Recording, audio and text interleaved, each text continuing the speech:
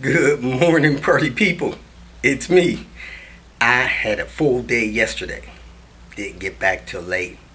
Had a catastrophe as well. I went and checked on a V70 that had a parasitic draw. Pulled all the fuses out. Put them all back in. Now the car won't crank. So I got to go deal with that first thing this morning. Try to get this car to crank. It's just turn the key, it's dead. You could push start it because it's a manual, but it won't crank. So I don't know, it may had something to do with the previous remote start that was installed then removed. But I did learn how to do a parasitic draw, so I'm gonna make a video about that. Eric the Car Guy has a pretty decent video about that. Anyway, at least I know how to do them now. I need to get a decent multimeter. The multimeter that I had, door cell batteries went bad in it, leaked a little acid in the thing. Now the thing won't work. So anyway, I got to get that replaced. I got a little temporary one that Steve was kind enough to let me have. I went and checked, did some diagnostics on those red R's up there in Connecticut. Probably go back there tomorrow. Went out to check on Paul's car, having low boost. Got a rip kit on it, a few other things.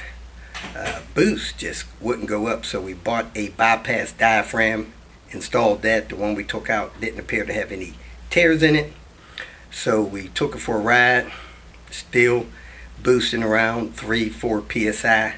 So we pulled the vacuum line off of the wastegate actuator, eased into it, wasn't even 50% throttle, and man, that turbo was tearing it up. So that car has either a bad BCS or wastegate actuator, so we're going to work on those things next. Also, seeing that he had some hose chafing, we'll catch that in the video later, but man, he's great hit the road today, so he was glad I had the chance to peek at that and deal with some of that stuff for him. So got that taken care of today. I'm planning on going to Brooklyn after I deal with this no crank situation. Hopefully the starter just didn't die all of a sudden, but you never know.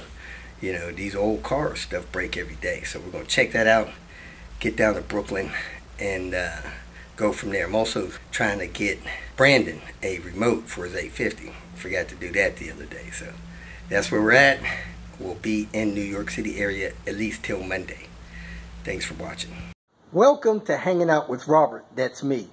This video contains things that I tinker with throughout the day. For step-by-step detailed instructions of those tasks, you can click on the links in the comment section below. I plan on leaving this video accessible for about 30 days. After that, you can view it through my Patreon account. This video also has tips and tricks that I've learned over the years. So, thank you very much for watching. Arrived in Brooklyn. Some interesting parking situation. Sign on the pole said street cleaning this side of the street Wednesday 11:30 to 1.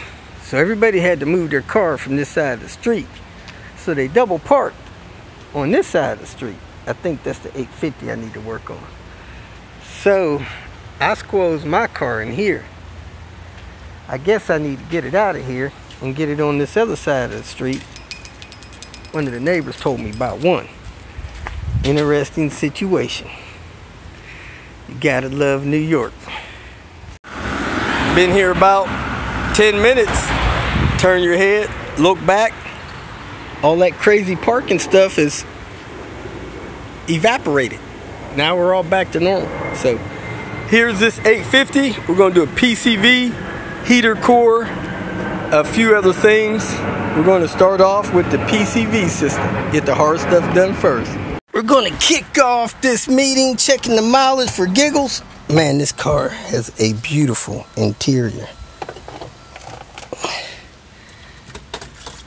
So it says 99,253. Let's see what it actually has. Having a decent day. That looks clogged up. That hole there is at least 50% clogged. That one's 10% clogged. So this PCV definitely needed done. I pulled the fuel injectors out of the intake manifold so that I wouldn't have to disconnect that fuel line, drop that gasket there for the fuel injector. Thank God I found that. So we're trucking along.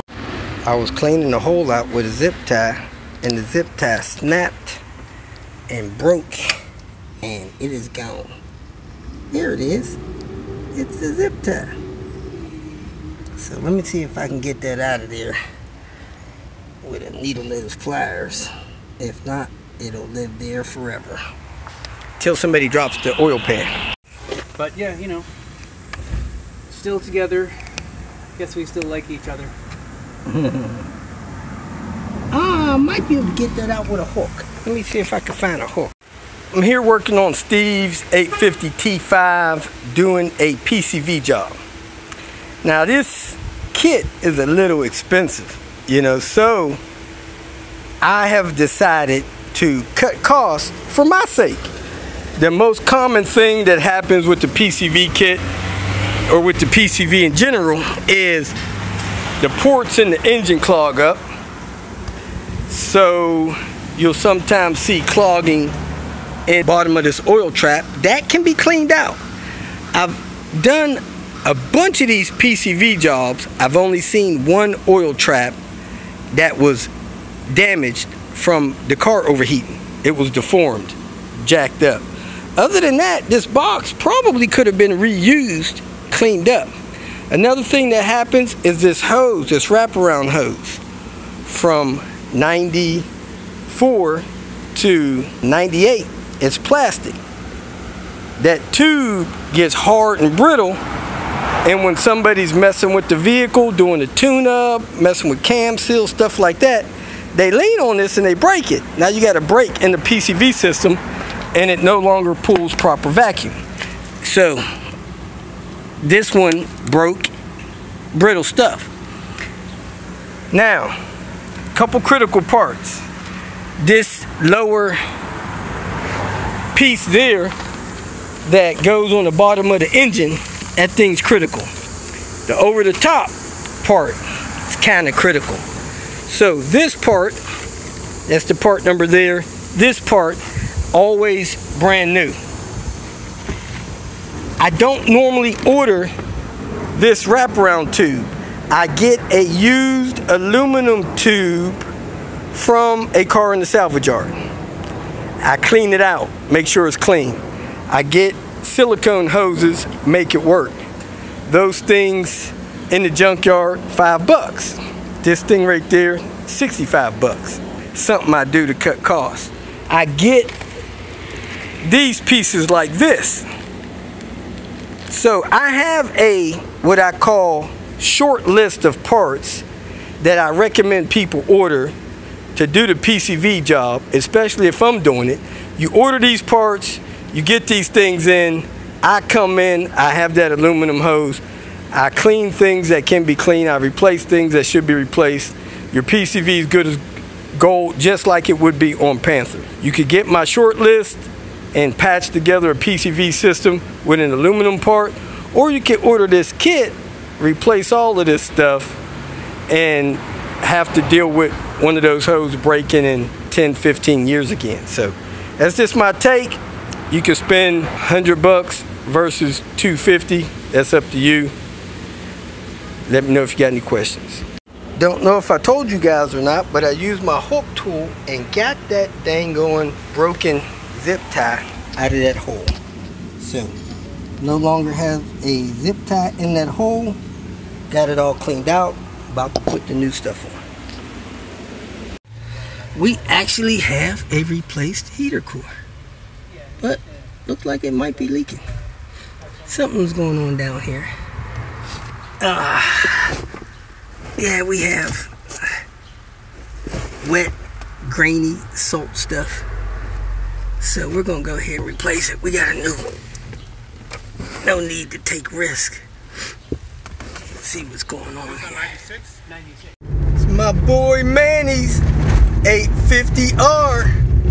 As clean as can be. Rolling. That is one clean 850. If you feel that this information was useful, Please like it and share it with your social media friends. You can subscribe to my channel so that you will get notifications of future videos that I post. You can follow me on Twitter, and if you need to contact me directly, please visit my website. And if you have any questions, leave them below, and someone or myself will reply to them. Again, thank you very much for watching.